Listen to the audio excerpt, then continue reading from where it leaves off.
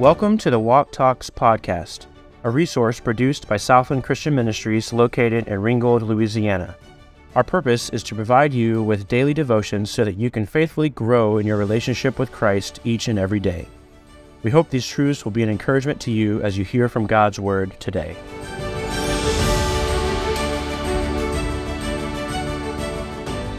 Saying, Father, if thou be willing, remove this cup from me. Nevertheless, not my will, but thine be done. Luke 22:42. Welcome back to Walk Talks. I'm Scott Bratt from Southland, sharing today's devotional from God's Word. Today's verse is an amazing, life-changing verse. A verse that is a very powerful prayer from our Lord Jesus that really should shape every prayer we pray. I got married last May, and we're coming upon 1 year of marriage, and it's been wonderful, and we've grown in our love for each other. The big news in our house is that we are expecting our first child this May. So Lord willing, when you come this summer, there'll be a little baby Bratt at Southland. So with my wife being 31 weeks pregnant, she is very busy growing a baby and getting all the stuff ready for him, getting the nursery ready. We've already had one baby shower and where she grew up, and we've got 2 more in the next 2 weeks. God is really blessed and is taking good care of us. And my one main part to play in all of this, in her pregnancy, is supporting her. And by support her, I mean she gets what she wants, okay? When we're at the store and we're only going to get 1 carton of ice cream, and she actually wants orange sherbet, which isn't even ice cream, instead of the delicious, wonderful cookie dough ice cream. My job is to say, well, let's get what you want. When it's 9:30 at night and I'm ready for bed and she wants to go to Walmart to get some fruit, it's my job to get up and take my wife to get some fruit. That's my part right now. I get to say, it's not about what I want, it's about what you want. I want what you want more than I want what I want.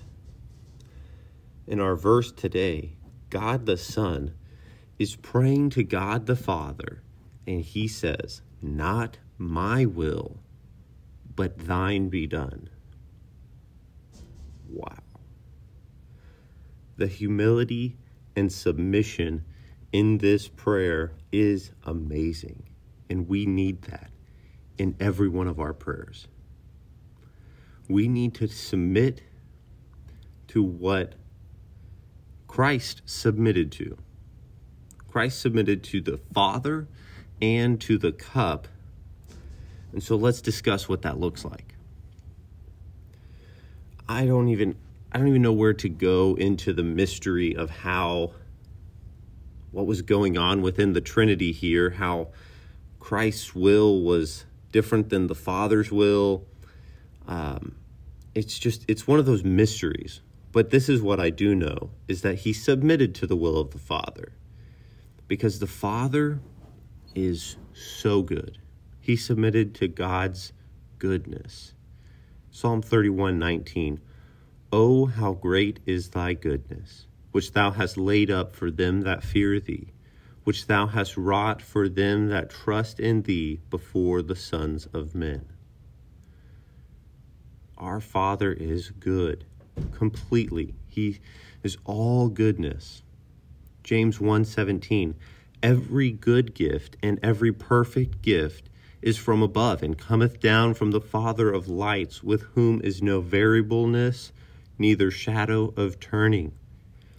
His goodness is amazing. He is completely goodness. Psalm 34:8, O taste and see that the Lord is good. Blessed is the man that trusteth in him. We can be submitted to God when we see his goodness. But not only his goodness, but also his knowledge. Psalm 147:5. Great is our Lord and of great power. his understanding is infinite. Infinite. That's what the verse says. Without end. It is unable to be measured. We have no way to quantify his understanding. Our knowledge is so limited, but his is infinite. Romans 11:33. Oh, the depth of the riches, both of the wisdom and knowledge of God. How unsearchable are his judgments, and his ways past finding out. We have no right to think that we know better than God. His knowledge is past finding out, is infinite. Isaiah 55:9. For as the heavens are higher than the earth, so are my ways higher than your ways, and my thoughts than your thoughts. God's will is what's best for us.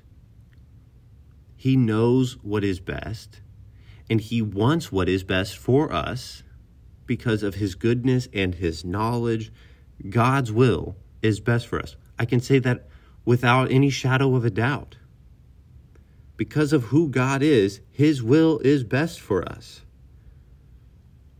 But that doesn't mean it's going to be easy or that there's not going to be difficulties. Because quite frankly, easy and not difficult is not what's best for us. Jesus submitted to the Father, but he also submitted to the cup. Now, I've heard different messages trying to explain what this cup was and why it was that Jesus was asking for it to be removed. I don't know.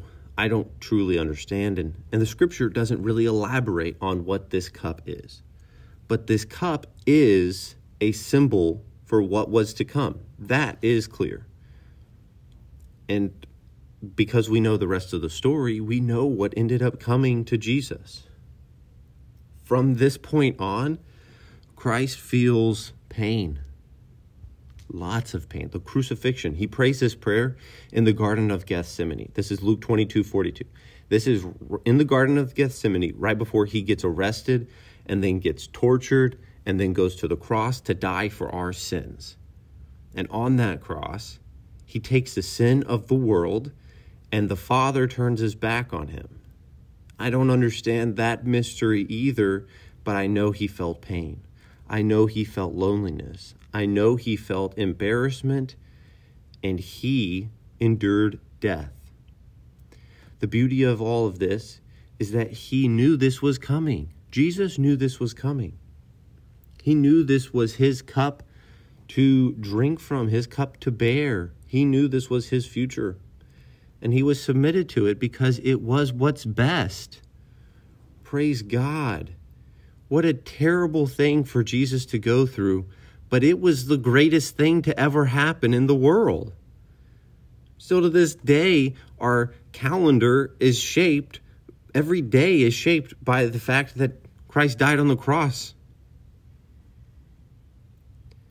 Think about these verses. James 1:2. My brethren, count it all joy when you fall into diverse temptations. It is a joy to fall into a temptation or a trial or a test. It should be a joy. James 1 goes into how that works because it is what's best for us.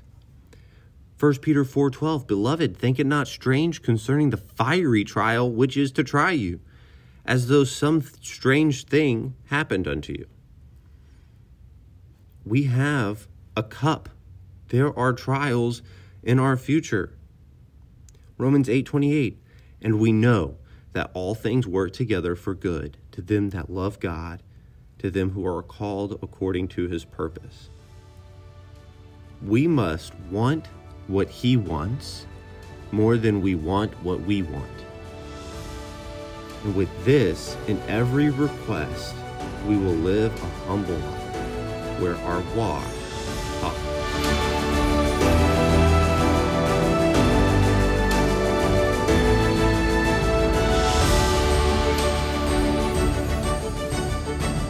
Thanks for listening to the Walk Talks podcast. We trust that what you've heard today has challenged your walk with God. It is our prayer that through this podcast, every listener would strive to become more like Christ and faithfully live for Him each and every day. Join us next time, and God bless.